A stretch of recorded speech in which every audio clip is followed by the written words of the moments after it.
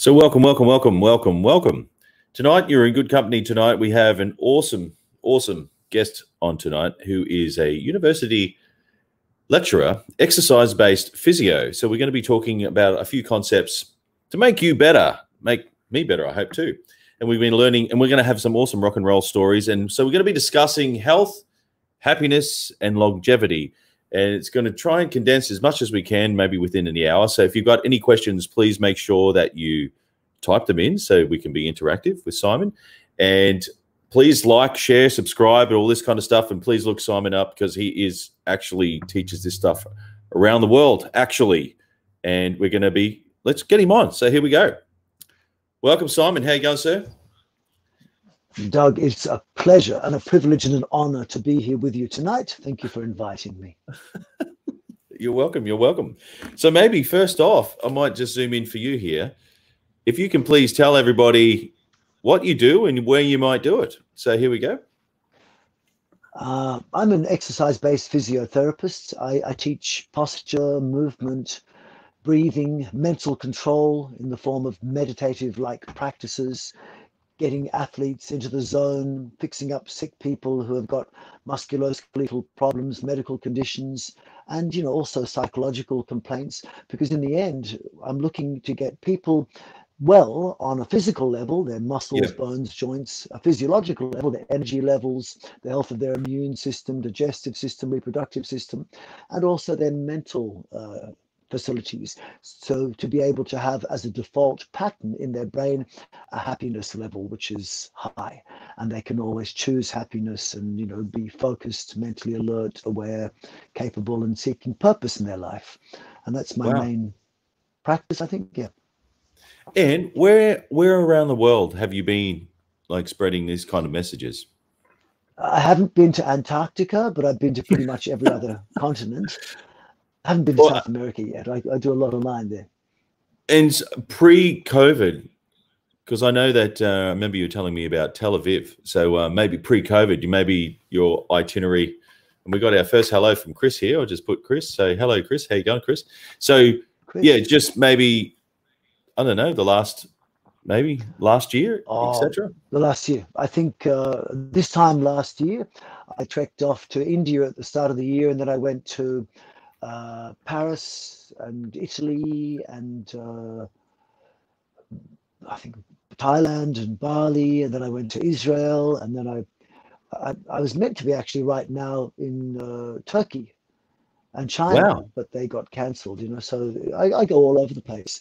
France, Germany, Spain. I'm usually in Spain around August, and I travel a lot more than I'd like to travel because I've got 2 kids, but I actually love everywhere I go. But normally I'm traveling to do what I'm doing. Yeah, and you're based and you teach out of Sydney as well, primarily. Is that correct? We have a large yoga school in Sydney because a lot of the people that I've taught over the years are yoga teachers and yoga students. I also teach a lot of fitness professionals and things like that. So we have an exercise-based physiotherapy practice in Sydney, which we teach a lot of yoga people to, and all sorts of stuff like that. Yeah, that's cool. So, and before we get into the thick of it, just to maybe keep it related to rock and roll, as you can probably see with my studio here, I'll just pan out here. Got a bit of a guitar collection here. You have shared with me a rock and roll story, and just before we duck dive on the super content, you want to maybe enlighten everyone about this rock and roll story? Around this time last year, I was leaving one of my courses in south of India, and I had to go give a lecture in northern India. And as I arrived in Rishikesh, I was carrying my guitar because I've been playing guitar for about the last 45 years or so. Not as good as you, but I play a little bit. And I was carrying my guitar to the place, and I saw an old friend, and she said, "Oh, you've got your guitar. Come and jam with us if you like." And I thought, okay, I can jam. She said, "We're just going to do a bit of Beatles." And I went, "Oh, cool, Beatles. I'm into Beatles." And so I started walking with her, and I noticed, as India often is, very, very crowded. And we found ourselves walking what seemed like 1,000 people. And as we're walking along, she's chatting to me and happily saying how nice it is to jam with me. And I'm going, great, just got off the plane, just you know, carrying my guitar. And suddenly she said, come on this way. And we ducked off the path, and the rest of the 1,000 people kept walking straight ahead. And I went into this small room with her, sort of a darkened room. And there was other musicians. And we, you know, started tuning a little bit. And she said, okay, let's do Imagine, John Lennon, Imagine. And I went, great. And just as she started sort of to strum, a curtain opened and I found out I was on stage. And I didn't realize that she was about to go on stage, and she was asking me to jam on stage. And it was, she'd taken me to the Beatles ashram, where the Beatles had come in the 1960s, and they have an ashram which was run by the Maharishi Mahesh Yogi. And, you know, it had been preserved as their ashram with pictures of the Beatles all over the back. And suddenly I'm on stage and there's 1,000 people out there listening to us. And she had a capo on. And, you know, my music is not fantastic, but I had to somehow transcribe in my head from the, you know, the version that I knew. And she was doing it in the second fret. And it took me half a song to actually work out what she was doing. In the meantime, I'm trying to look like I'm semi-intelligently playing. Eventually, the last 2 minutes, I played perfectly.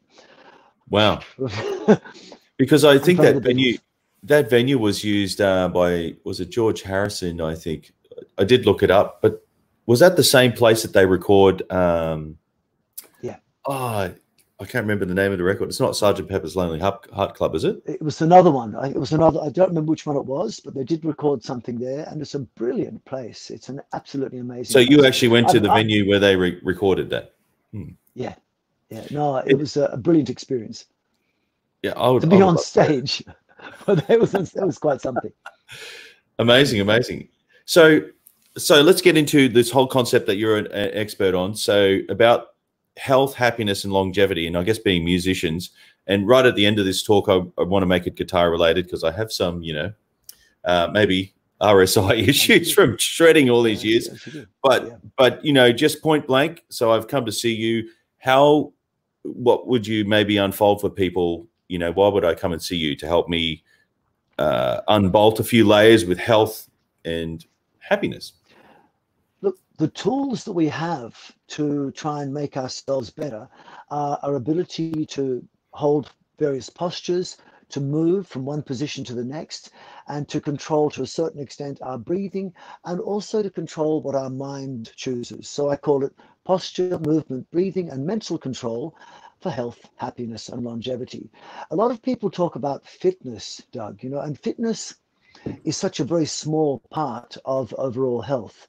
You know, a lot of people talk about things like, got to get your heart rate up, got to breathe more, you got to stretch and tense your muscles.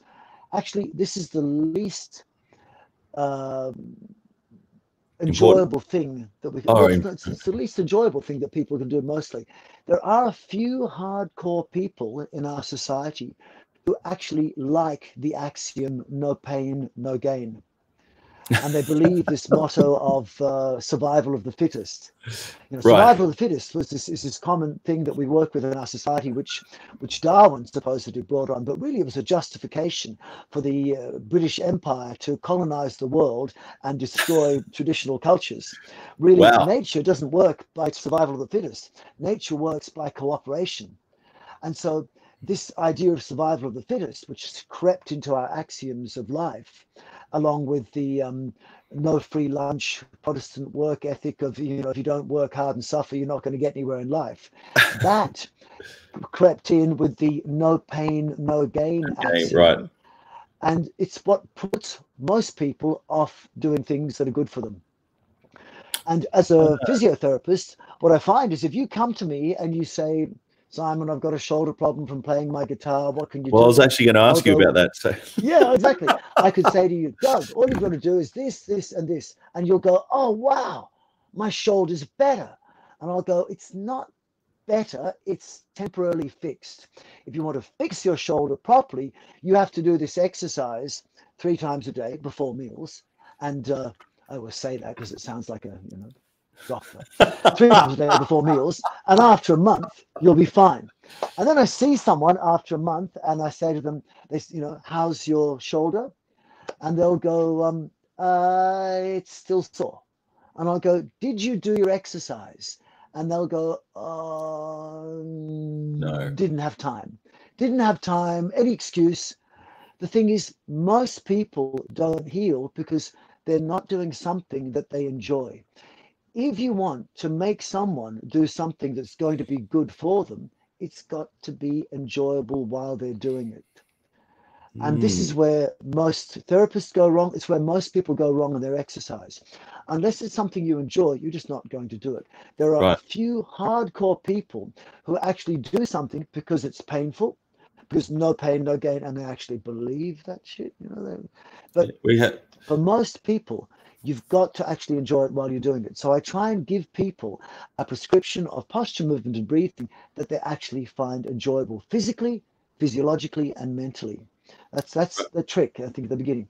And I think that maybe relating to how I teach guitar is you need to teach a student something they like to play, because if they're not going to play it, if they don't like what they're going to do, they're probably not going to do it. But before I say my That's next bit here, exactly right. we have a couple of people here. We have Jenny from the USA and Alabama, and we also have Luca here from Italy. Man, Italy's been taking it tough lately. So yeah, welcome, Luca. Here you go. And so please also to let us know where you're listening in from. So from that about health, I guess, what about diet and being a musician? Because I know lots of people working on a nighttime routine, and so as soon as Friday afternoon hits, this is obviously pre-COVID, I would go and do the gig, and obviously being a singer, I wouldn't eat heavily before doing a gig, and then after a gig, I would actually probably eat a lot of food I probably shouldn't, and start this negative spin of the cycle per se. But what's your take on the importance of what you eat? Diet is really important. And I often thought about what I was teaching to call it posture, movement, breathing, mental control, and diet for health, Ah, flexibility, and for health. But the thing is, diet, people think they're able to control. But the word diet is already something which is pretty unpleasant. Die it. When you say die it, already is a negative implication, really, isn't it? right. So Okay. I'll tell you what I eat. I eat the best diet in the world. I eat whatever I like, whenever I like, however much I want. It's Wow. everyone's favorite diet. Isn't it? It's not what everyone wants It's to do. true. It's called freedom. It's called freedom to choose whatever I want, whatever I want, and have as much as I like of it. The problem is most people's choice is a very poor choice. Because if you actually ask me what I actually eat, I eat fruit, salad, vegetables, and that's pretty much it. And they say, how often do you eat? Well, it's now, what, 7 o'clock at night, and I haven't had anything but just a tea today. I had a cup of tea, and that's all I've had. I haven't eaten anything, and often I don't eat or drink till this time of night, but only because it feels fine for me to do it. I'm not hungry. Why would you eat if you're not hungry? And so that's what I do. Now, how can I do that? I do that because of the way I perform posture, movement, and breathing throughout the day. So a simple thing is the more you breathe, the hungrier you get. And if you Wow. want to actually pick up your appetite, just do a whole lot of deep breathing exercises. And maybe some of the listeners can relate to this. Because if you go doing something like freestyle swimming, where you go,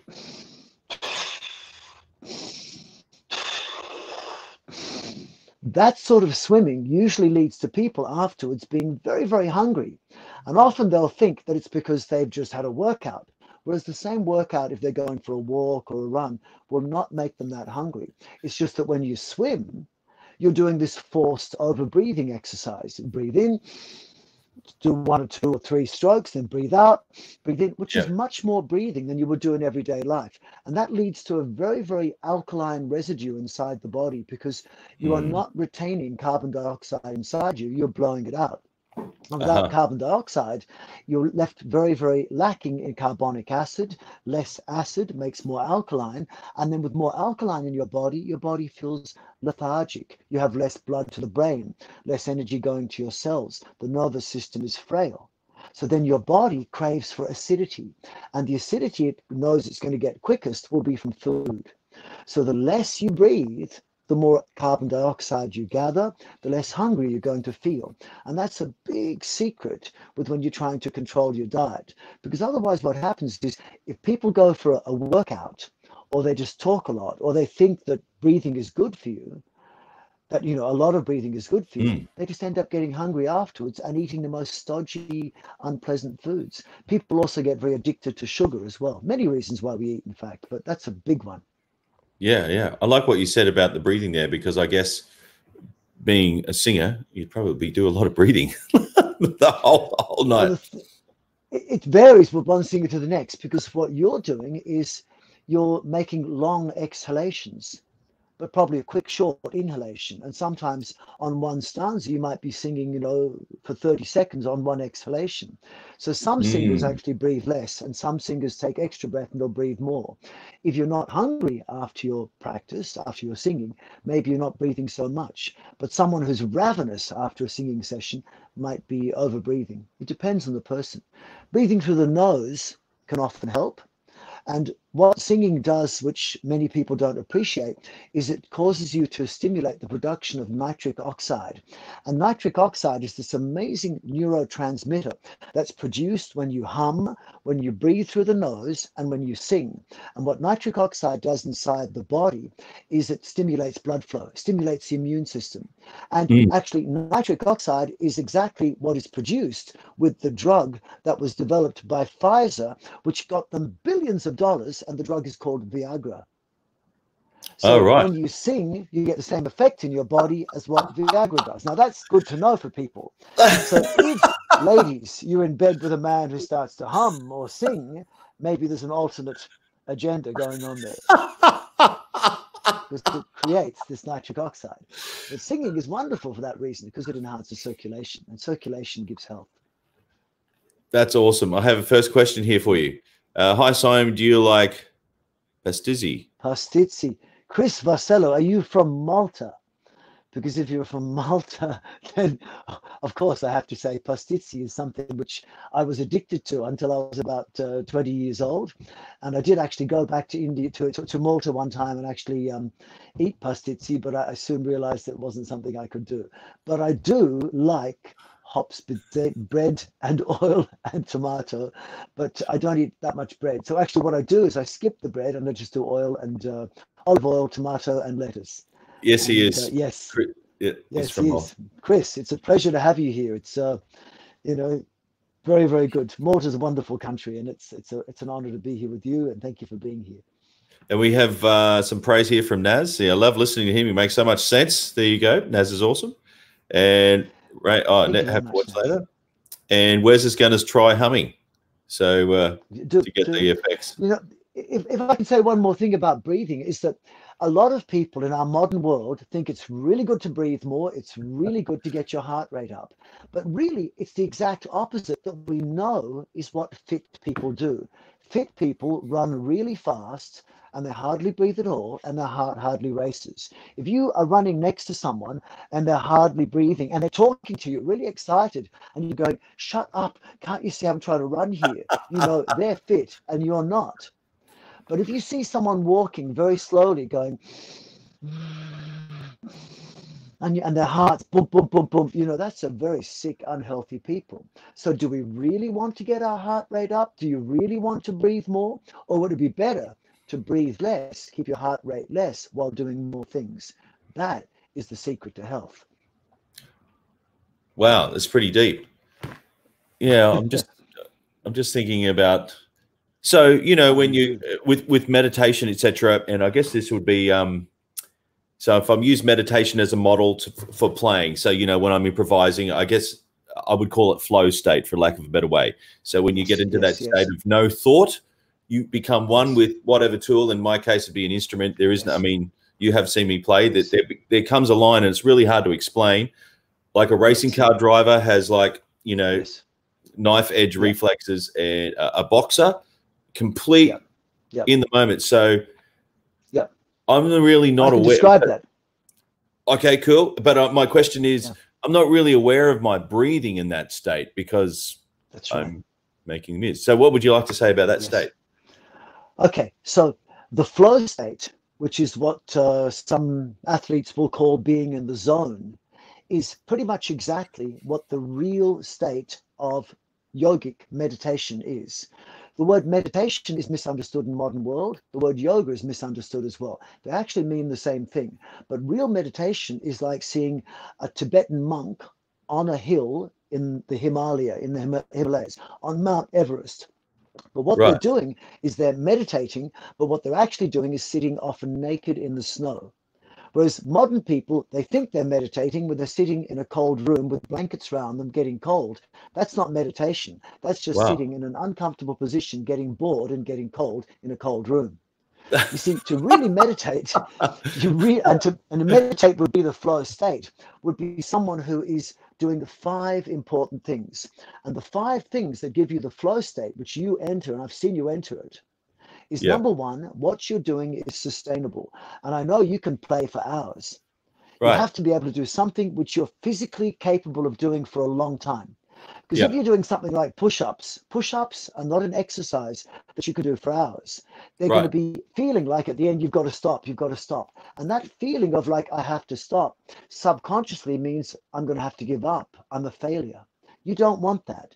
To really enjoy your exercise or whatever activity you're doing to give you perfect health, because the flow state gives perfect health. The flow state is meditation. And many studies say that the meditative state will give unbelievable benefits in health. And you get that, Doug, from your playing. It's amazing. So first thing is it must be sustainable. Second thing is it must be engaging, mentally engaging. And that means engaging is you're totally at one with the activity that you're doing, totally connected. I see you, you're one with your guitar, and you have no sense of ego, because the ego will get in the way. So when you're playing, I Mm, mean, you're one of the most humble musicians I've ever met, but you have an incredible ability. thank you. So to be lacking in ego and also connected with your activity, that is one of the signs they've seen in profound meditators, and it is a thing that's always there in athletes and performers, which are in the flow state.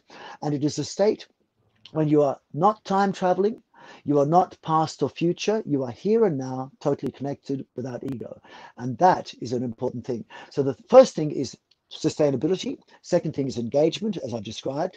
Third thing is it's a calming activity. It's an activity which makes Mm, you feel joyfully calm, not fearful, not stressed, not like you're going to fail. It's calming. So you have very low heart rate, very low breath rate. So you probably, even when you're playing, like you said, you've forgotten that you're breathing. And if you mm. measured your breath, probably it wouldn't be very much, because you're so focused that you don't even forget, you forget to breathe. Then the other one is it must be effortless. And for you, I mean, I saw you play Twinkle Twinkle Little Star in about 2 seconds the other day. You did the whole frigging song in 2 seconds. And I tried to slow it down on my phone to slow what you play, and I just couldn't believe you could play it so fast. Even I've been playing guitar 45 years, I've never seen anything like it. So you have such an ability. Incredible, so Thank you. this is, it's effortless to you. And the final thing is it's invigorating.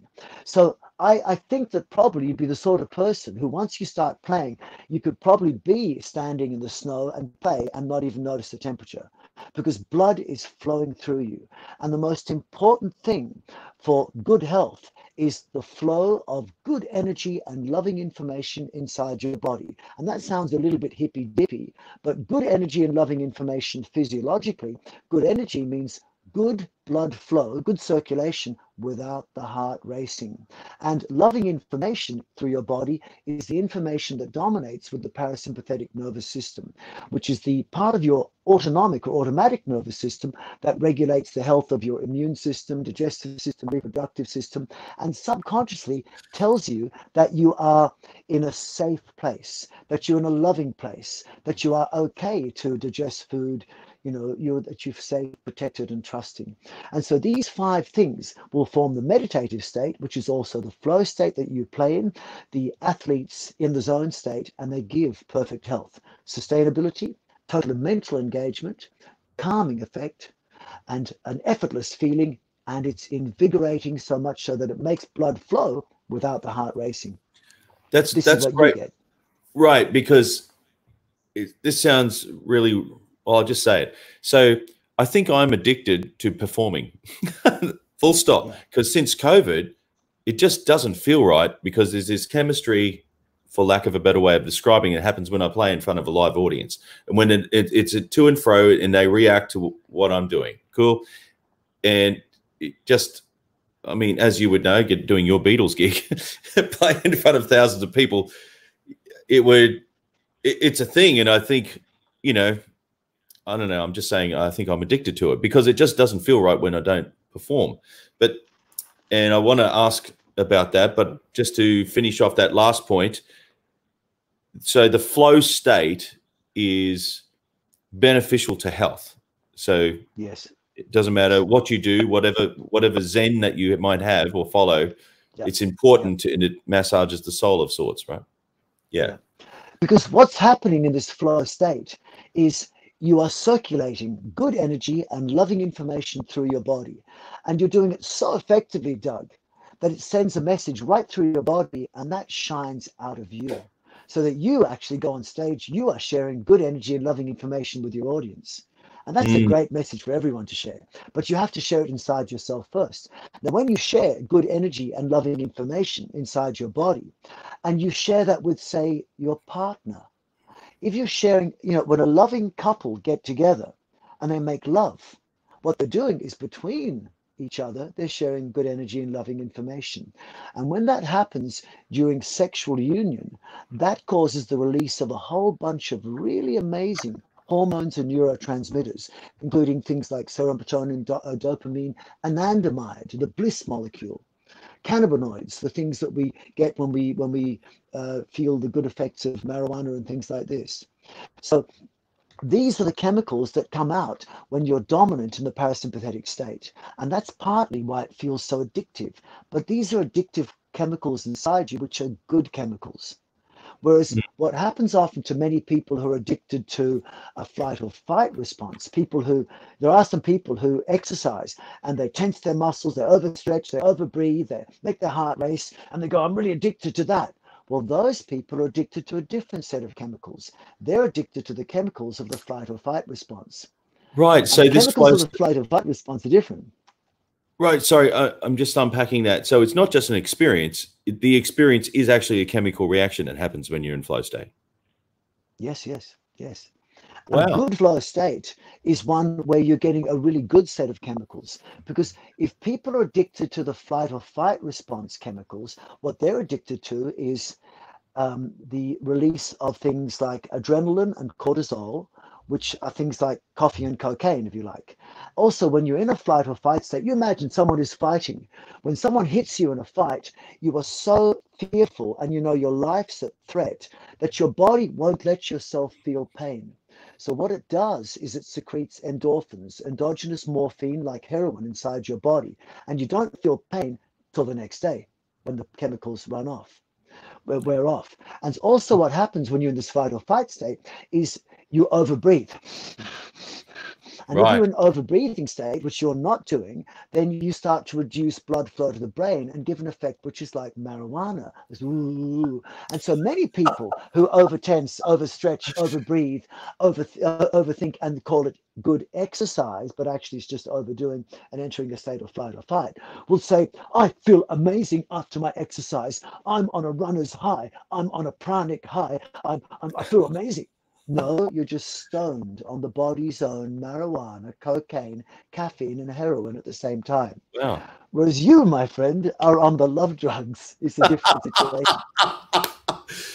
Right. So getting back to what I was saying about being addicted to performing. So from being healthy from this flow state. So no gigs have happened. And so I'm feeling this withdrawal. So I keep saying, so I've got to get a new word. How do I unpack the happiness? So if you can't do what you want to do, is there a quick fix, or should I just go back to step one and start getting back into flow state, which, you know, just asking, is there a alternate pathway? How do you fix someone who is maybe sad and down and out, who can't do what they do, i.e. play music? Well, I mean, we can always, I mean, I've been teaching online, like you're also playing online, and I think you've been doing quite a bit online lately. That's one way out. Right. But then to play for our own joy, to do the exercises for our own joy is also one way out, I guess. And it's been a really intense time for most people around the world. And, I think you and I are quite lucky in that we've had interactions with people around us, but many people are totally left by themselves. And Mm, they've been told by a very powerful media that there is a lot to be scared of. And I think the most important thing to get back into a joy state is to just get rid of fear, because fear is the biggest friend of the flight or fight response, because sometimes it's called the flight, fight, and fear response. And so fear is the biggest friend of cancer. Fear is the biggest friend of sickness. And fear is the biggest friend of misery as well. And once you get rid of fear and not think that we're in a bad place, it's mm, just so much easier to enjoy our life. I mean, look, maybe I don't want to get into the politics of what's happening with COVID-19 around the world, but realistically, most people, if they get this virus, don't die. Most people are not sick. I mean, even in Italy, I ring up my friends in Italy and China, where the biggest spikes were. Most people were not having a problem. They all hear about it on the news, but that's different to actually experiencing it. I've got friends in Bergamo in Italy who said they got sick and it was really uncomfortable. Two friends. Most said they were not sick. But friends in China who said they got sick. The world has hyped it up. The notoriety of the media to hype up things which sell news is mm. making everyone fearful. And the one thing that will make a big difference is if people get out of the state of fear. So turn off And the the news. way turn off the news is a good start. But when people want to do things to try and get healthy physically, don't add to that fear by doing things that Mm, physiologically create fear. So, what physiologically will create fear inside your body is elevated heart rates, breathing more, any sense of stretching, and any sense of tensing.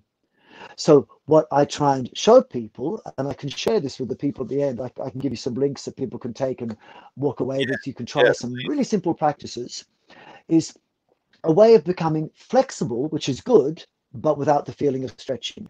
A way of becoming strong without the feeling of being tense. A way of improving blood flow without having to make your heart rate faster. A way of getting energy in your body without having to breathe so much. Because we do need to have fitness, strength, and flexibility, but the way most people approach it will cause problems, including anxiety, a sense of dislike. It's got to be pleasant. If you're going to do things that are healthy for your body, it must be pleasant. And the only thing that would be a problem with your thing that you're getting in the flow state with is that you're doing something which is a little bit asymmetrical. Because guitar is a little bit like this. Plus, you do insane things with it. I've seen what you do. It's unbelievable. But it's a little bit asymmetrical. What we want really is, I would suggest to you, for example, and we can talk about it toward the end of the talk, some exercises that are a little bit more symmetrical, a little bit more balanced, which you can enjoy as much as playing guitar. You know, Mm. this would be Yeah. helpful. Well, okay, cool. Yeah, well, because okay, we'll come back to that at the end about how I get fixed. That'll be good. Yeah. So, more about the happiness. So, is there any other? But I know that I'm just using it as a model about being a musician for myself. But is there any other ways that people can like maybe change their perspective of how they view things? So, I guess the first one we talked about is mastering palate. I followed this guy called Jeff Thompson. Through another guy called Wayne Roy, who's awesome. You should look him up.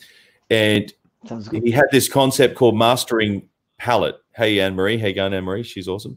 Great singer. And mastering palate. So it's not just food, but mastering what you input. So obviously the news, but then also the personalities around you. Who do you hang with? Like if you hang around negative Yes, people, yes, you'll probably be yes, negative. And I've been following this yes, guy indeed. called so what's good ways of reducing inflammation? Oh, yep. I'll come back to that in 1 second, Jenny.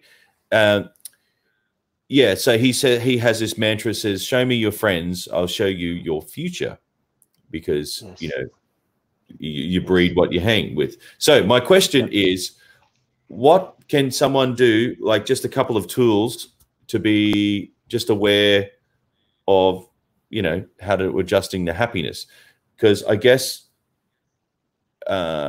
you know, combating depression, I guess this is probably a big thing for artists who can't do what they love to do. But is there any other tools that you can maybe discuss about that? Well, Sorry, it's very, very great. happiness. It's great. It's okay.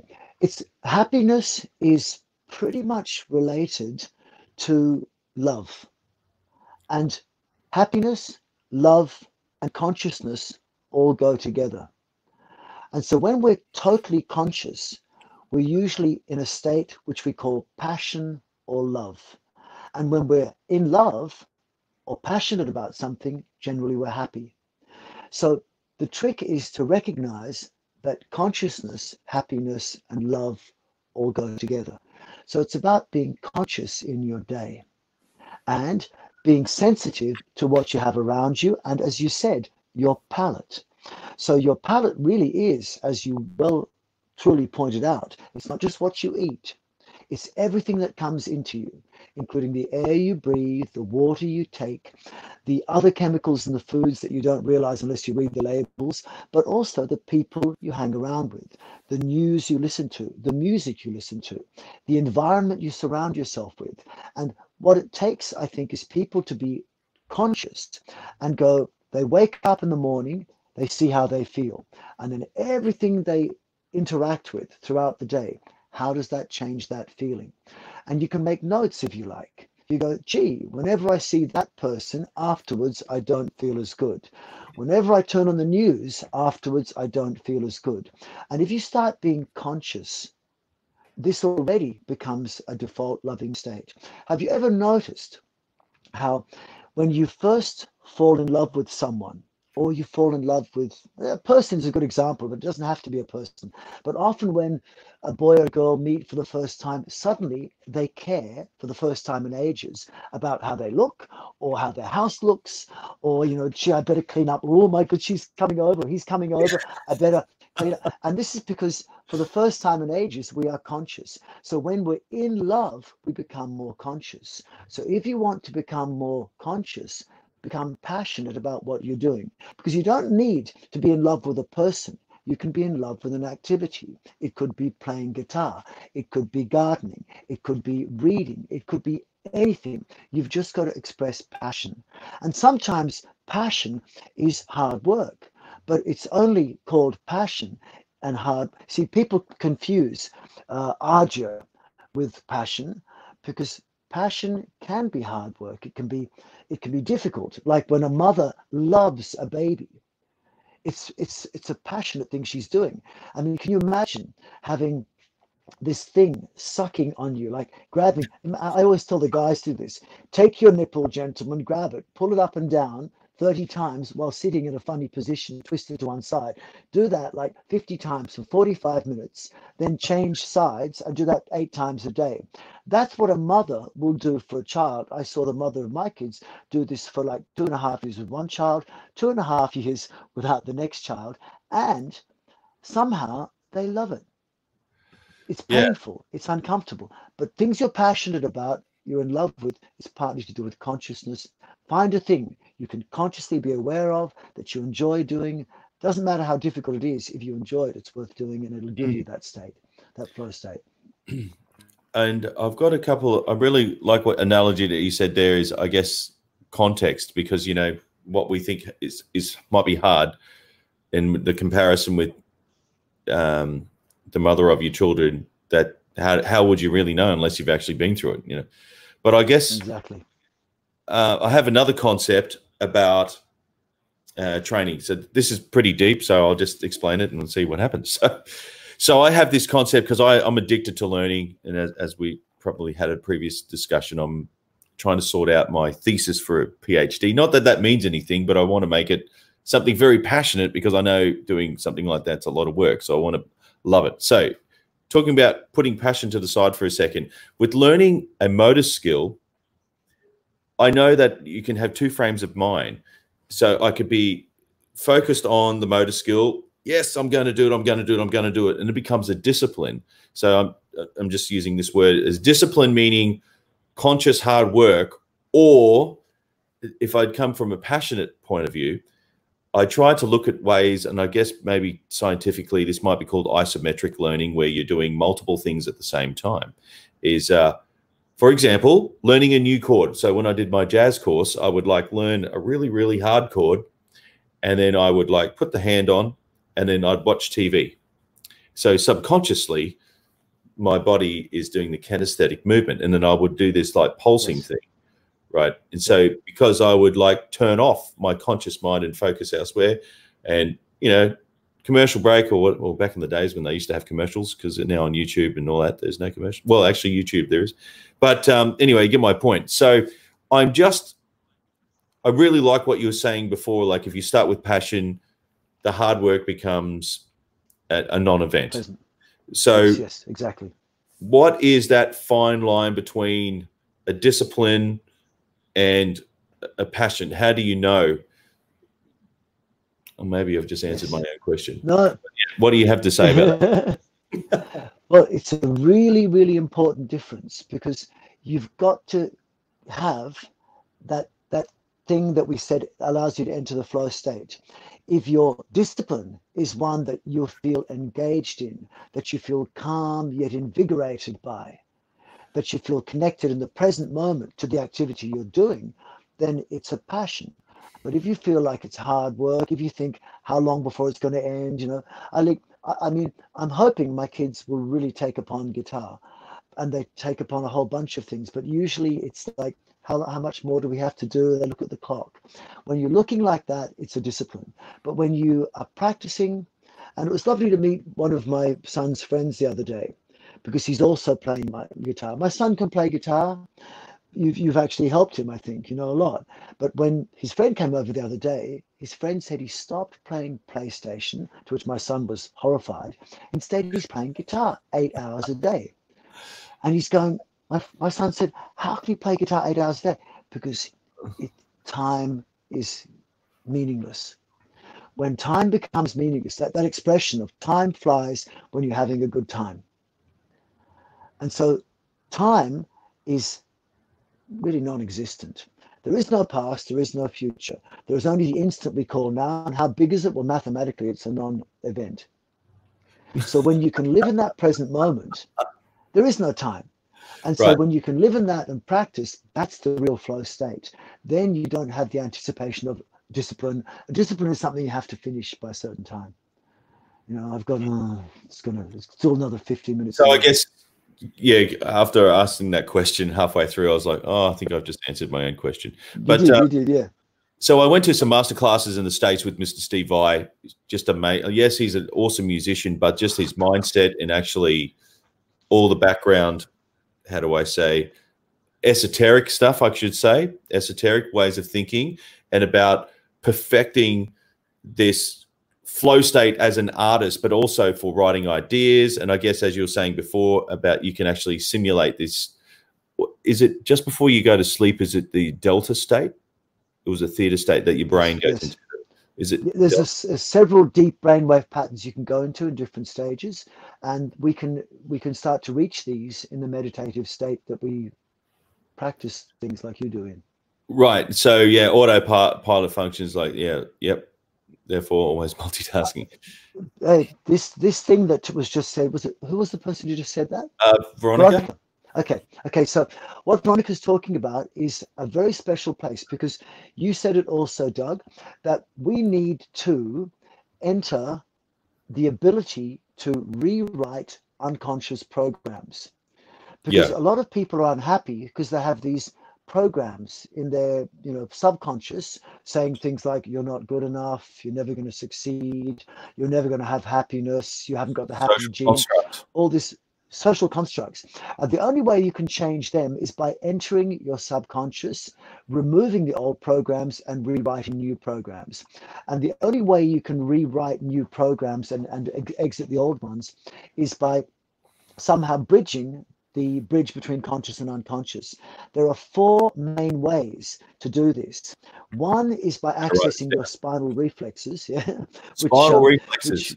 spinal reflexes. So I Wow. can show you practices where we can start to access the spinal reflexes and take control over your subconscious flight or fight system. The second way is, and that's depending on how you move, and it's moving in a special way. And I think you do a lot of it the way you practice anyway. The second thing is by controlling the flow of blood through your body without using the heart. The third thing is by accessing the both sides of the brain at the same time. And you're doing that to a certain extent by doing two different activities, one with your left hand, one with your right hand. Other people do, if they do activities, for example, where they're listening for part of the information with one part of their brain, which is usually their left brain, and they're looking with the other part of their brain. So the looking stuff comes into the right brain, the listening stuff comes into left brain. So if you have activities that go into both sides of the brain, that can help you enter the place where you can start to rewrite unconscious programs.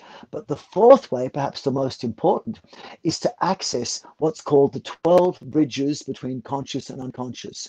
And Veronica hit on this before because one of them is blinking.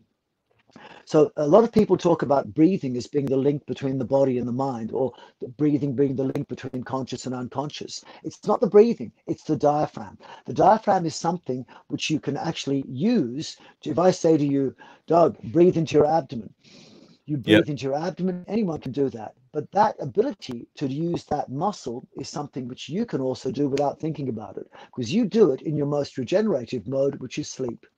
So the diaphragm is a special place in the body which you can control consciously. Right now, you can breathe with your abdomen, or when you're asleep, it happens by itself. And that makes it a bridge between conscious and unconscious. And there are 11 other places in the body like that. One of them is the blinking reflex, because we can consciously blink, or if someone puts your hand in front of your face or something flies in front of you, you blink automatically. Subconscious. So a trick is, if you want to start accessing the unconscious, start rewriting unconscious programming, is when you're doing your activity, always check you have access to these 12 bridges.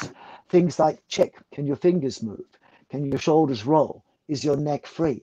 Can you chew? Can you make saliva and swallow it? Can you blink? Can you roll your eyes? Can you expand and contract your pelvic floor? Can you breathe into your abdomen? Little things like this are the key to make sure that whatever exercise you're doing allows you to stay in the default state of happiness, rather than this state of flight or fight, which really should only come very rarely when there's a real threat. And if there's no real threat, there's no reason for your body to enter a threatened stage, which usually means that you're not going to enjoy it. So this is a real point. And Veronica said it with respect to the blinking. And I think she also mentioned the idea of the computer, the brain being like a computer. Yes. Yeah, your brain is like a computer. You can be your own programmer. Yeah. Because I have followed, this is getting deep now, Bruce Lipton. So I actually went on a course. Amazing. I actually study with someone called Wayne Roy, and did this course about having a go at reprogramming the subconscious, which is, I totally recommend it. Some people love it. Some people. Bruce Lipton, I highly recommend Bruce Lipton. I mean, I would like to call him my friend. I've met him on many occasions. We've spoken at conferences together. Actually, at that conference in Rishikesh when I was teaching, he was there as well. You know Bruce Lipton, wow. Yeah, he's an amazing man, and I really respect. I'm also a molecular geneticist, as he was even before me. He's the generation above me, and he is an amazing person. And his book, if you haven't read it, anyone, is called The Biology of Belief. And essentially it says we can override our genetics, and that actually what is above the genetics, known as epigenetics, is the environment. And what changes our genetics, what changes the expression of our genes, is not so much the genes themselves, but what regulates the genes is the environment. But what regulates the environment is our mind, because what we perceive to be in the environment is more important than the actual environment. Like some people will see a snake and they'll freak out. Other people see a snake and go, oh, it's a beautiful, silky, soft, lovely, non-poisonous thing. So how you interpret the environment, how you think, is also how your body will respond to it on a subconscious level. This is important, really important. So that's why I say don't be fearful of COVID-19. Right. Okay, I understand. Yep. So this is the 5 things that I've been working on. Is that your behavior is a belief of a value of a perception of a memory. So I'll just say that again. Your behavior is, say that again. Yeah. so your behavior is based on a perception of a value of a belief of a memory. For example, Wow. Lovely. I love that. so I'll use a musical example. I'm scared. Whoop. I'm scared about pulling the headphones out of my ears. Too late. So about getting up and maybe playing in front of people, or maybe public speaking. You know, my behavior is I'm not going to get up and public speak because my belief of this value that was instilled was my perception of the memory of, let's say, my, I don't know, grade 2 teacher said, "What are you doing up there? You have no idea what you're talking about. Get off the stage right now." Right. So that's your memory of the perception. So you value it quite, high or low, that you want to do it. And then, working backwards to your behavior. So, but when you talk to people, and so I keep looking down here, but the camera should be up there. It's trying to multitask. But when you talk to another person about this, and they say, "Hey, no, I'm definitely not getting up. I'm not getting up. I'm not going to speak at my friend's wedding. No. And they keep saying, "It's okay. I'll hold your hand. I'll help you." They only can, having another person around can only try and help shift your value to value it. Like, it's got to be higher value now. You need to step up and speak at the wedding. But you will never, ever truly master it unless you go back to the memory through whatever process, whether it be a meditation, etc., or whatever, and look at externalize the model. Eckhart Tolle wrote an awesome book about this, and The Power of Now. And, externalize the model, and then change your view of it. There I am. So if there's my teacher and there's me as a grade 2 student, cool. I can see the context. She was just trying to maybe make room for the other kid to do the job. So you recontextualize. So if I change the perception of the memory, then I won't have to have that fear, if that makes sense. But anyway, that's really, really deep. Yeah. But just putting it out there. What's your comments on that? I think it's all about our perception. It's all about what we believe.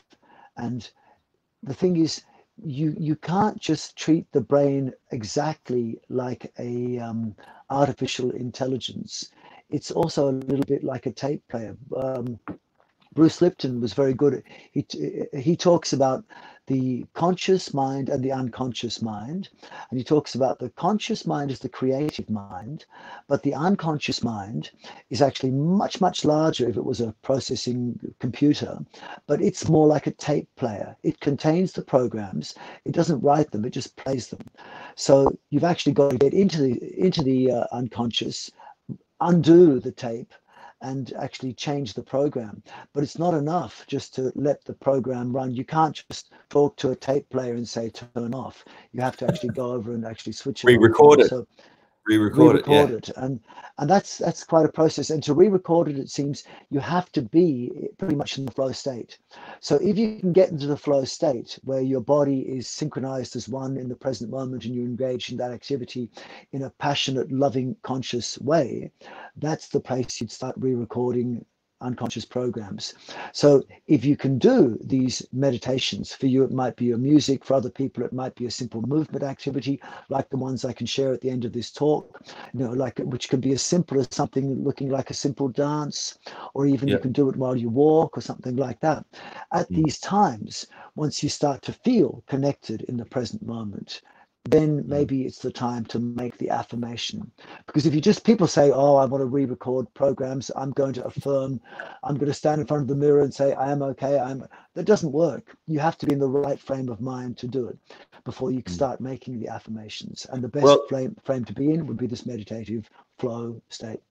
Because I actually actively meditate, and I go every week to a group and etc., which is really cool, because it's really, really, if you're ready for it, it will open, knowledge is powerful only if it's applied right. You can learn anything you like, but if you don't apply it, it's nothing. But it's as I would say, it's experiential, because I could read about it like, oh yeah, cool, you do this and you do that. It doesn't mean anything. Same as like playing live in front of an audience. You can talk about it all day long, but unless you do it, unless you feel the power that happens, you'll never know. Yes. You'll Yes, never know. But talking about the meditation, and actually rewriting this, there was another book, Wayne Dyer. Do you know Wayne Dyer, about it's very Wayne? good. Yes, Yeah, yeah, so he died a couple of years ago. It's sad. Very nice book. yes. So he had this whole concept about creating your sacred space. So here I am right now in my sacred space. I surround myself with visual stimulus and sonic stimulus and kinesthetic stimulus that makes me feel, connected to whatever, And I guess in a nutshell, it's a temple of sorts. And what's my question? My question is, did you ever get to meet Mr. Wayne Dyer in your circles doing what you do? Not in person. No, not personally. I really appreciated his work though. And so what's your maybe take on sacred space, being aware of your environment? Well, like I said before, it's your perception of the space around you. And some of the people I live with, some of the people I've been very close to, have a very, very important need, for example, to have a really neat space around them. They find it really important to have, say, for example, the right clothes to wear and the right smells. And other people, myself, for example, are not so much like them. Yeah, because a sacred space is not just the look, but it's also the smell, the temperature, the lighting, and so all of that makes your sacred space. How important are those things for you? Temperature. So for me, things like temperature is a very important part of my sacred space. Whereas for other people, it's all about the look. Some people, it's about the neatness. Some people, neatness is not an issue. For me, if I showed you my desk, you'd see it to be what you'd think is a mess, but I know exactly where everything is. So it's a very personal thing, a sacred space, but it is important to have. And so if someone comes in and tries to disturb my office, I'll get very upset. They'll think they're coming to fix it, but it's something that you create that you can feel comfortable in, and whatever you have to do to make that is up to you, but it's important to have a space and to clear a space and to dedicate a space, because that's the place where you can then do your ceremony. And the thing about meditation and the concept that would be traditionally associated with the meditative state, which we in the West we've come to know as the flow state or the zone, is that it's all about repetition. Yeah. And repetition is easiest if it's done in a place which is comfortable. So to pick an environment which is comfortable to do your exercise in, or your music in, or your passionate hobby in, is really important. And often people will find that they're unable to get into the zone because the environment's not right. So by making your environment right, that is your sacred space. And maybe some people's sacred space is the right park to run in, or the right beach to swim in or surf in or something like that. So that's what's going to allow you. A sacred space is part of the ritual, and ritual and meditation and the flow state are all intertwined, because ritual and flow are all a little bit going in automatic. I mean, I know you know this, but for me, when I'm playing my guitar at my best, sometimes my thinking mind comes in and go, wow, what are my fingers doing? How are they doing that? Because they're doing something which I, in thinking mode, don't even know what they're doing. And that's when I feel, you know what I mean? Then it comes to a second, oh my God, because if you think too long, you stop doing it. But when the body's really connected, it's doing something which has been the result of many thousands or millions of times of repetition. And repetition is like ceremony. And when we're talking about ceremony, then we're talking about ritual and sacred rites and a sacred space, and it's really part of it, which is very important. So to create that really helps. Is that okay to unpack those two words? Because sorry, so it's all backwards here. So you said ceremony and ritual. So even this whole point of having a cup of tea, I didn't actually understand this until I was on tour. I think I was playing in was it Thailand, or because I played in the Hard Rock Cafe in Malaysia. I kid you not, I was in the Malaysian All Stars because clearly I look Malaysian. So I played in Bali, Kuala Lumpur, and Penang. And Wow. anyway, my point is I went to all these different tea centers. Actually, I think it was in Japan. I didn't learn this until I went to a bonsai school in Japan. But anyway, the act of having a cup of tea with your grandmother and sitting down, and I guess I got this from the English upbringing, whatever. It's not about the tea at all. The No. tea is just a tactile. The whole point Yes. of the ceremony was to sit down Yes. with an elder that's a generation above and to share the, Yes. you know, share the knowledge. Yes. And I was Yes. like, oh, Yes. wow. And then, Yeah. you know, even having, it's tea time because, Yeah. you know, or morning tea means, okay, cool, let's regroup. And it should be a social occasion to debrief. Yes. Yeah. But anyway, if that's okay, that's my understanding of that. But yeah, ritual and ceremony, if that's okay to unpack those. Yeah. Well, it's to a certain extent when you're playing music or when a musician has a session or a jam, it's part of a ceremony. We had a wonderful ceremony the other night in front of the fire. That was a really wonderful sacred Gig. circle. That was really nice Gig to is share that with ceremony. you. Yeah, it was magical, you know, really magical. So this ritual, this ceremony in a sacred space, around a fire, around a room, it's really important. And when people partake in a ceremony, there are certain rules in a ceremony. Like when you're having tea, everyone knows you're both drinking tea. If two people do the same thing as part of a ceremony, they enter a resonance state. So there was one really lovely thing that Bruce Lipton said, which really resonated with me. He said, when you play a guitar, when you hit your G string on the first fret, it will resonate with the G string on your fourth string, right? Your first string G, the deep G resonates with the fourth string G open, right? If they harmonically resonate. So when there is resonance, you get vibrations happening. If the resonance is not there, you don't get the vibrations. So what we want is to resonate with the people around us. So by having the same activities, then people start to resonate. And so the good thing about a ceremony is everyone knows the rules of the game. And so they start automatically doing the things that make them fall into resonance. And there's a wonderful mentor of mine also is this chap called Rupert Sheldrake, who talked about morphic resonance. And morphic resonance is this idea that if you make a habit of doing something over and over again, then you start to resonate with your experience in past times and other places. So something which is a real ritual has been done all over the world for millennia.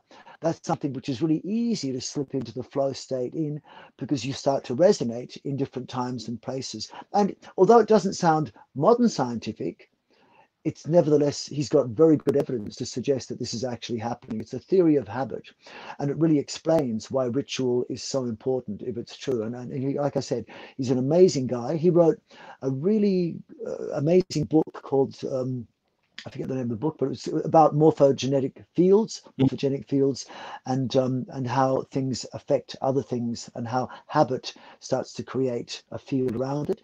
He also wrote a really good book recently about it's called The Science Delusion. And he talks about the 10 things in science which are assumed but never proven, including the idea that our mind is in our head, that energy and matter are unconserved and stuff like this. Amazing guy, Rupert Sheldrake. But this theory of habit was originated by him, and it really makes sense of things like the effect of cause, the stories of cause and effect, karma and samsara. These things which are often talked about. Bruce Lipton once said that if you send out good vibrations, they're going to come back to you. So for example, if you have two guitars and I'm trying to tune my guitar off you, Doug, if you play a G string, my G string starts to vibrate if I'm in harmony with you.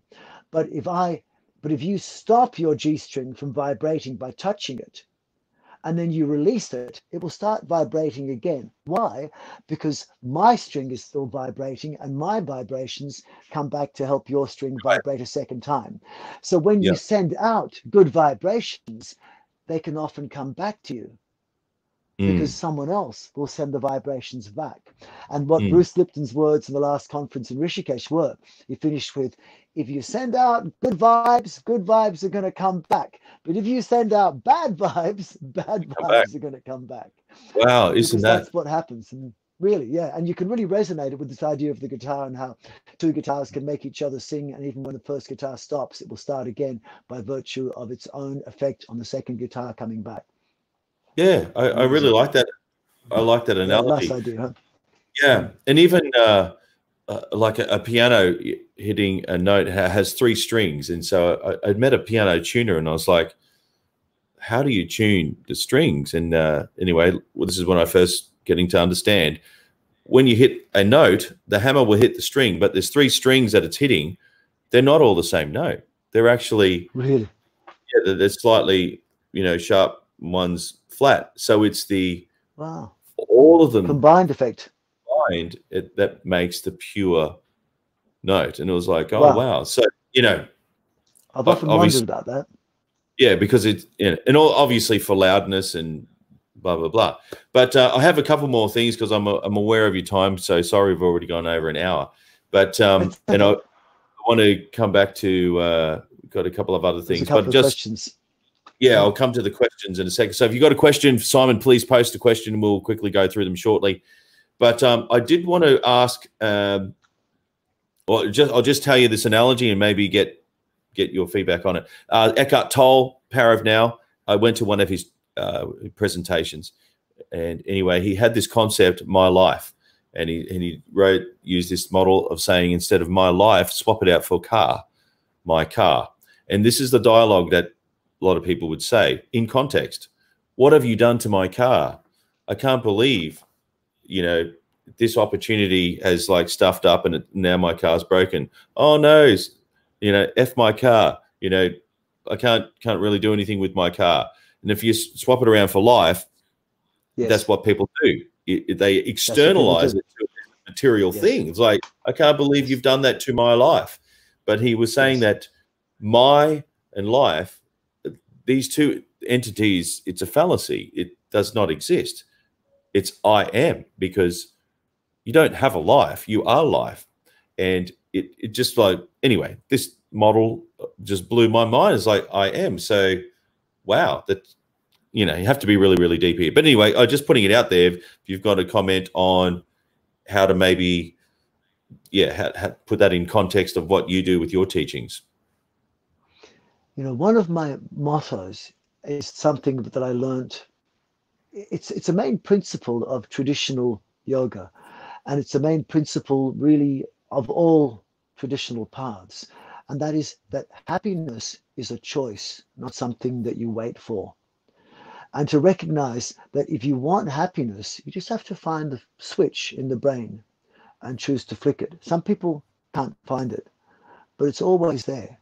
And to know that happiness is not something that you wait for, that it's something that you can choose, is one of the most important realizations, which, when people get it, they could probably associate that with something like enlightenment, perhaps, because it's not something that stays with you, because sometimes you lose it.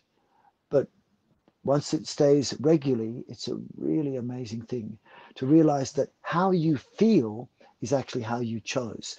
And many people will say a little bit like what you said just then. They'll say, I can't believe you've done this to me.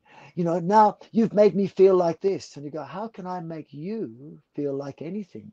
You chose to feel how you feel. So to recognize that what we feel is how we choose, and that the most useful way to feel is happy. You can choose misery if you want. When my dad died, I chose to be miserable for a period of time that seemed appropriate. But he said to me before he passed, he said, don't be miserable. It's just going to waste your time. It's just not going to help anyone. So I chose to be miserable for a little bit. Then I choose happiness again, because what would be the point of being miserable? People who are miserable don't fare as well health-wise to the ones who are happy. Happy people have better jobs, they're more successful, they're more functional, they're more viable, they're more useful members of society. So I don't think it's something that we can have as a privilege to choose misery.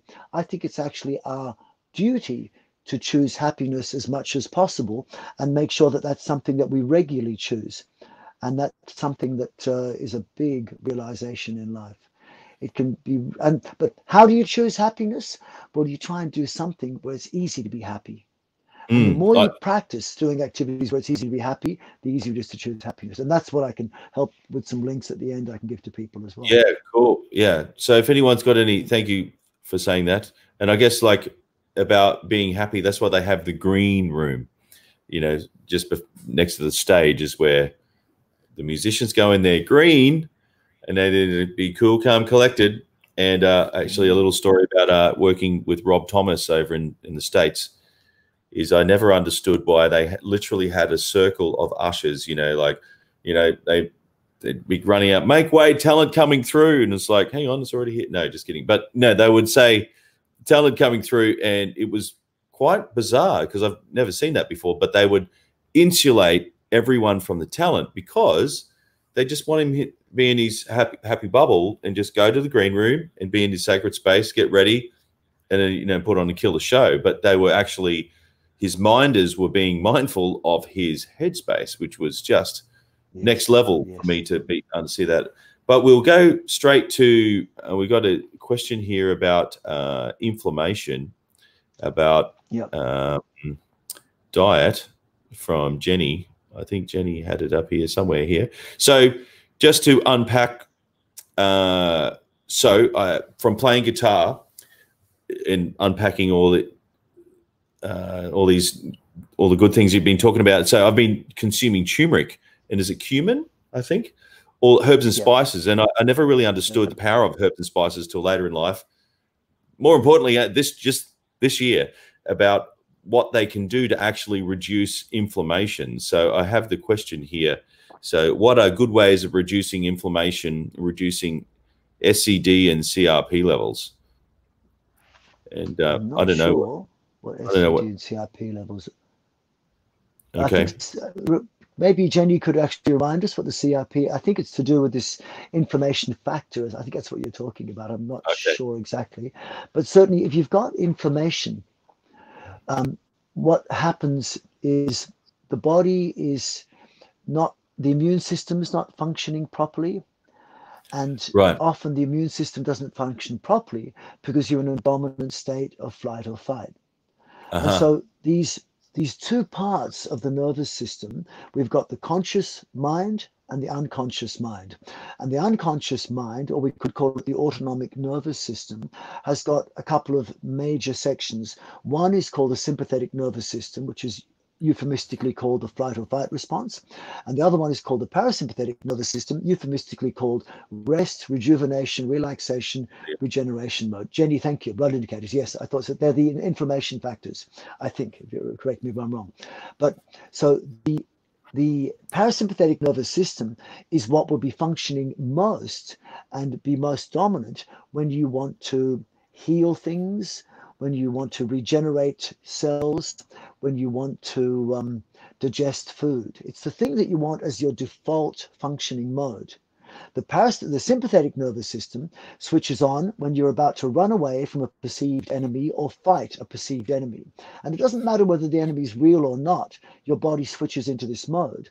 And imagine if you really had the proverbial saber-toothed tiger about to jump on you, you'd want to run away really fast. How much of your energy would you want to put into running away? Well, 100%, wouldn't you? Yeah, all of it. So you take out all the energy that normally is running your immune system, your digestive system, reproductive system, and you put it into running away. So when the body perceives that you're in a state of flight or fight, it turns off your immune system, reproductive system, digestive system. You can no longer digest food properly, which means that a lot of the foods that you're eating become inappropriately digested and actually become irritants inside your body and toxins because they're not digested properly. And then also Mm. you haven't got the energy you require to heal because you haven't got the building blocks for healing. Also, your immune system, which is normally telling you this bit's sick, this bit has to be removed, this new bit has to be built, that's not going to function either. You haven't got the immune system to remove pathogens, to remove sickness and stuff like this, and you haven't got the reproductive system viable either, because the reproductive system is not just the hormones of how you're going to have new children or how you're going to have good sex. Your reproductive system is important to reproduce more brain cells, to reproduce skin cells, to reproduce your body, because your body constantly has to be regenerated. And Yeah, if you're right. sick, you need to regenerate and heal yourself. So all of these things will switch off if you're in a state of a dominant state of flight or fight. Now, the physiological signs of flight or fight will be things like elevated heart rate, elevated breathing, any sense of stretch or imbalanced posture. I mean, sitting on chairs is one of the worst things you can possibly do. Every joint needs to move in all directions. I'm not Mm. suggesting stretching. What you want is to not feel stretch. You want to move comfortably in all directions. And if you're Mm. not moving comfortably in all directions, you get problems. So, for example, many people have problems in their shoulders because they never do this. Right. A lot of people get stuck. I'm always going to pull my shoulders back and down. As much as you pull your shoulders back and down, you need to bring your shoulders forward and up. And one of the best exercises for you, Doug, is to Yeah. circulate your shoulder blades like this. And so Yeah. what we want is not stretch, we want movement, which is going to take you through a range of motion, which does not feel like stretching, it just feels even movement. But if you feel either always that one part of the body is always in one place, shoulders always down, or hips always flexed in a seated position, this makes the body feel very uncomfortable, and it starts to make you enter a state of subconscious flight or fight. Same Mm. with muscle tension. How much muscle tension do people have? People can, if they press here, there's so much tension. If they press in the back, it feels like bone, but it's actually just tense muscle. Those Yeah, right. muscles will block blood flow, and they help cause inflammation, and they also subconsciously turn on a state of flight or fight. But if in your exercise you consciously think it's good for you to breathe more, get your heart rate up, stretch and tense more, that all makes it worse. And on top of that, if you are feeling the emotions of the flight or fight response, Mm. fear, anger, aggression, lack of trust, lack of safety, which could be lack of trust in yourself, all those things will add to what effectively could become inflammation.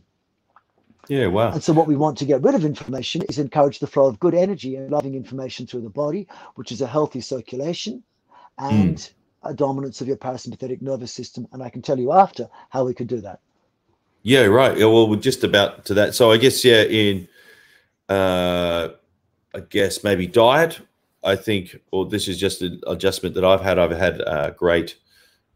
had actually better results by consuming turmeric, because I actually probably eat more turmeric now than I ever have in my whole life. But yeah, I'm not sure if that's really what It's you a good do one. with this. Sure makes it good. Okay. Yes. Yeah. Yeah, and yeah, just being mindful of what I shouldn't be eating, I guess, cleaning up. And the other thing Conscious. is, Yeah. It's good. yeah, you're being conscious, yeah. And the other thing is actually being more regulated about when and when not to consume food. Yes. But anyway, Yes. that's just my personal journey. But okay, well, Simple if things. anyone, Don't eat unless you're hungry. If you're not hungry, don't eat. Don't eat 3 meals a day because someone told you to. Eat when you're hungry. And as you get older, eat less. Because when you're little, like I tell my son, eat food because you've got to get big and strong. But once you've grown up, how much bigger do you want to get? And you're the right. biggest problem in life. you Okay, know? fair enough. Well, we Yeah. have a question. Mm. We have a question here. Is can people heal things like cancer through these techniques? Veronica, I believe they can. And one of the hints to that is I'm saying move good energy and loving information through the body, and the good energy is increased circulation in the blood, and loving information is a dominance of the parasympathetic nervous system. Veronica, anyone, have you heard of heart cancer? Yeah. Doug, have you heard of heart cancer? Yes. Oh, well, actually, no. Heart cancer? No. No. No, I haven't. I think it happens very, very, very, very rarely, if at all.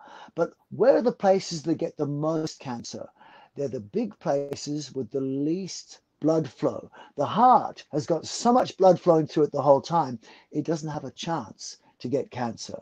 But Oh, places like wow. the lungs, places like the brain, bone, uterus, colon, testes, all of these places, prostate, big open spaces where no blood flows. So what I'm Mm. saying is if you want to prevent cancer, maybe even cure it, what you need is a state where good energy flows through your body in the form of enhanced blood flow. But the state must be the state of parasympathetic dominance, not sympathetic dominance. So parasympathetic dominance is where you've got low heart rate, but blood is still flowing. And you've also got a sense of intuitively, internally, the dominant emotions are love, peace, happiness, trust, a sense of safety and well-being. Yeah. Fear is the biggest friend of cancer, and love and safety and trust is its biggest enemy. Mm. Certainly, as Stephen just said, it's, massage is one of the important modalities because that improves blood flow. So there are 12 ways to move blood through the body. Only one of them is the heart. And they're the things that I try and teach and encourage. Wow. Wow. And so I guess if there's no more questions here, I guess we can have a bit of a demo of something. So I guess if I change this out here, but thank you for all your amazing, I've actually got all these guitars here and I don't have one right here, but actually I should probably get a guitar. If you want to tell someone, yeah, I'll grab a guitar if you want to tell something about, maybe if you want to share another one of your things about moving the blood. Look, the most important thing, what I've been trying to say is that the most important thing, if you want ongoing health, happiness, and longevity, which is going to be something that will help your physical body, your muscles and your joints, your physiological body, which is energy levels and the health of your internal organs of immunity, reproduction, digestion, etc., and health of the mind, which is the ability to choose happiness more easily and be focused, calm, clear, logical, and intuitive in a balanced way, then you need to do three things. One is you've got to have the aim to move good energy and loving information inside yourself and use that as a model to share with the world. Two is you have to stop doing the things that block good energy and loving information inside your body. And three is you have to encourage the flow of good energy and loving information inside the body. So number one, purpose, move good energy and loving information inside yourself. Use it as a model for the rest of the world. Two, stop blocking it. What blocks it is too much tension, too much stretching, too much breathing, too much thinking, too much eating. Then what moves good energy loving information through the body? Well, I said there are 12 different ways you can move blood through the body, but we can summarize this by saying move actively, move from your core, don't lock your core, breathe naturally, something which people need to have to relearn mostly, the same breath that when they do when they're asleep, but learn how to do it while they're exercising, and move in a fluid patterns in three-dimensional space. And these are the things I can share with you, something like this with simple physical exercises. I'll put a link if Doug will let me, and I can give you some things you can take away and share. Yeah, please. Yeah. If anyone's got any questions, if they can approach you personally, and jump on your pages. Can I put a link in the chat? Is there a chat? There's a chat thing, isn't there? I'll put a link in the chat, maybe. Lost you. Where is it? Where does it say chat? I'll put it in. If we do it live, I might lose you. Okay, I'll do it. All right, so yes, you're going to play something. Okay, straight after. We'll do that. So my question is, so here's my guitar. I might have to move this. I might have to stand up. So I don't know. A Strat is probably about, I don't know, maybe 4 kilos, maybe a bit. So yes. And it's balanced of sorts. But anyway, so my problem is that I feel the rotator cuff, like rotating here, from playing. And so from the knowledge that I understand is that my relaxed state is here. And that's zero tension, but this is tension now to put it back. And I think it came from, to be honest, maybe overuse. However, about 2008, after our economic boom, all the gigs went from, playing 3 or 4 nights a week in bands to actually playing duo gigs, right? Because shifted. So I found that I was playing a fatter guitar and my shoulder was actually under more duress. So straight off the bat with your guru-ness, what are some great exercise for guitar players to, maybe sort out at a rotator cuff? Because I know I do have, just the turmeric thing has been working for me, but obviously I need to do something else. So. Okay, well, maybe I'll take my jacket off so you can see my arms a bit better, perhaps. I'll just zoom in. Yep. Okay, Here we go. So some simple exercises will be for the shoulders. And maybe I'll just lower my camera a little bit so I can see myself, see my shoulders. So a simple one that everyone can do is, and I'll turn sideways so you can see, is lift the shoulders up and down. So the shoulder blades, move the shoulders forward and backward. And then having established back and forth and up and down and making sure that feels okay, now do that in a circle. So you make circles going forward and down, backward and up. And we do that, say, 10 times like this. You could do it 100 times if it feels right. And as you're doing it, avoid tension. So keep your arms by the side, but lengthen your fingers and check the fingers can move. So if you're doing it and the fingers are free, you'll find your body starts to warm up and blood starts to flow. At the same time, while doing it, drop your hips, bend the knees slightly, and really let the hips drop down like your spine is just going straight, as if the hips are a weight hanging off a string, which is the spine. So with the knees bent, you can do that. Then totally relax your pelvic floor as much as you comfortably can. Relax your abdomen and check your belly is like a baby's belly. Just really relax into it, like when you're asleep. And then maybe move your jaw a bit. Move your lips a bit. Blink a few times. And maybe move your neck gently. And then change direction. Go backward and up. Forward and down. Backward and down. Forward and up. So now you're going the opposite direction. And doing this a little bit like that. And what we're doing as we're doing this is whenever the shoulders lift up, the muscles that lift the shoulders up, which are above the shoulder, will turn off the muscles that pull the shoulders down, which are the ones that for many people are over tense in some cases. And exactly the opposite. As you pull the shoulders down, the shoulder blade muscles pulling down will turn off the muscles that pull the shoulders up. If there's tension behind the shoulder, the muscle that pulls the shoulder forward will release the muscle that pulls the shoulder back. So you're getting a release of muscles. Plus, as you're doing this, you're encouraging blood flow, because when the shoulder goes forward, it pushes the blood behind. When the shoulder goes back, it pushes the blood forward. When the shoulder goes up, it pushes the blood down. So notice as you're doing this for a while, your blood is increasing. You're probably feeling a little bit warmer. Now, if you can't do this, someone said they can't do that, then you have to find other things to move. So what you could do perhaps is your forearms. So you take your forearms like this. And so this is an elbow movement. The elbow movement, and I need to keep my arms up high, but I would rest by the side of my body. And if you bring your arms, elbows up, then elbows down, all the way down, elbows straight, elbows bent, elbows straight, elbows bent, elbows straight. Then you do palm down, palm up, which is a forearm position like this. So that movement of palm up, palm down, you can combine with elbows straight. So you go palms up, elbows bent, palms down, elbows straight, palms up, elbow bent, palms down, elbows straight. And you do it, as you're doing it, you really relax everything. And this, although it's very, very simple, will start to move blood through your elbow, and the elbow will start to feed the shoulder. And if you could do this at the same time as rolling the shoulders as well, it would even better. Yeah, right. That's awesome. And Thank you for that. So you combine it. You could do the same thing with your arms, making a little figure eight with your shoulder. You could do the same with your wrists at the same time like this, and the same with your fingers. And then finally, you could start doing this, which is turning the shoulder in and lengthening the wrist. That releases the nerves to your neck, and they go right through your shoulder. So this is 5 positions. 1, turn the shoulder in. 2, turn the shoulder out. 3, point the finger up. 4, bend the elbow, and 5, bring the shoulder under your arm.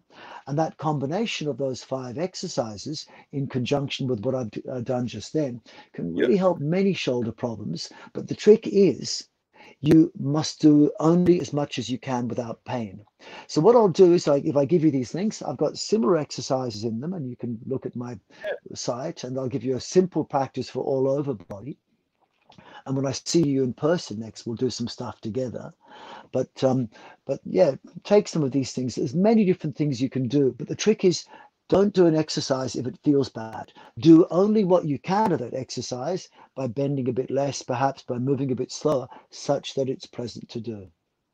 Yeah, Well, wow. Veronica, thank you. Wow. That's awesome. Well, I just want to say thank you very much for that, because, yeah, I'll take that on board. And I guess that's the thing, you know, when you're sitting in a, I don't know, I guess because the gigs have sort of dried up at the moment, just getting this, you know, sitting a lot of time in the studio, I need to make sure I keep moving and actually doing that. What do they call it? I think it's called push and pull, when you do the opposite to what you need, if that makes sense. Yeah, I like what you're doing with the shoulder there. Yes. But if anyone else has got any more last minute questions, maybe say that. But there's a 10-second delay by the time they hear me say that. But, you know, rock and roll. But I just want to say thank you, because we've covered an enormous amount of content in an hour and a half, which has been amazing. So thank you for your time again. That's amazing. Hopefully we can do it again sometime, if that's cool with you. I'd look forward to that. I look forward to the next time I play guitar with you, because it's really a joy. And I look forward to you coming to give my son another lesson, because that was the first time I've seen him play his guitar this year. So thank you very much for doing that. Yeah, it's just wonderful being able to relate to you, and having met you is a really special thing. And I would love to come and see you live again. It'd be wonderful. Awesome. For what you do. Yeah, thank no you for having problem me at on all. your program. It's my honor to be here. You know, you've made my night. Thank you. Yeah, thank you. Well, please stay on the line and maybe wave as I pull you from the feed, but don't hang up just yet. I'll just zoom in there. There we go. You can. Excellent. Thank you very much, everyone. It's a pleasure to have this time with you all. And yeah, come and write to me if you want, and I can share some more stuff with you. But you can take my links from Doug, but I'll share them with him in a few minutes. Yeah, no problem at all. Thank you, sir. All right, we'll stay on the line, and just want to say thank you very much for everyone who's watching, and please share, and make sure you go to Simon's pages and actually get involved. And it's up your alley. Get into it. And there's a lot of awesome things that's happening here. So thanks, Chris. Thanks, Steve. Thanks, Veronica. Hey, my mum's online. Excellent. Rock and roll.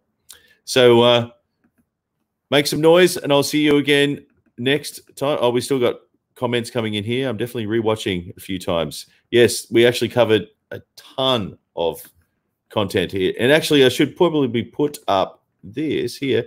Here's my YouTube page, and please subscribe. And I put this little bee up here. There's a little bee right there, because I'm a beekeeper, and that was to signify that all the little things matter. So all the little things do matter. So please make some noise and like and subscribe, and see you next time.